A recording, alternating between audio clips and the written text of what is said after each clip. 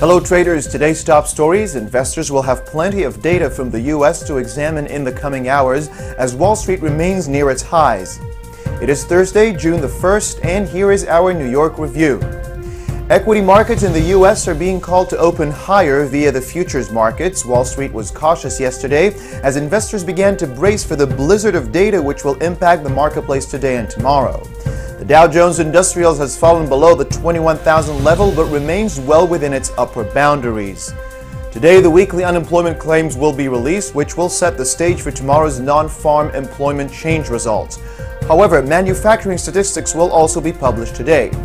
The U.S. dollar has been range trading against other major currencies the past 24 hours as traders nervously react to short-term trends.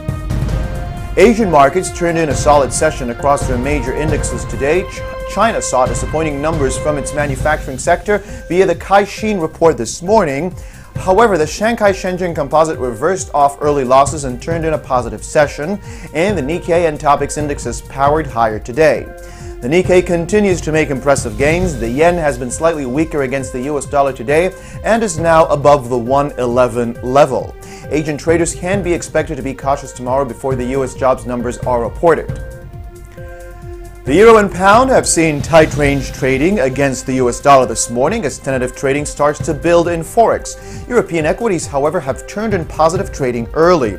German manufacturing numbers have come in slightly better than expected, and the UK manufacturing reading also beat its estimate marginally. European investors are focusing on US data, which will prove important tomorrow, but they are also looking ahead to the elections from the UK next week and the French vote, which will follow shortly after. Crude oil continues to spin traders around near the $49 a barrel mark. Crude oil inventories will be reported from the States today. Short-term pressure has once again entered the energy sector as its consolidated range continues to be constantly tested. Reversals remain the central theme for crude oil traders looking to take advantage of the commodity. Investors will get plenty of data from the U.S. and the Manufacturing Purchasing Managers Index at 2 GMT could prove the most important number. Thank you for watching. Have a good trading day. We'll see you again soon.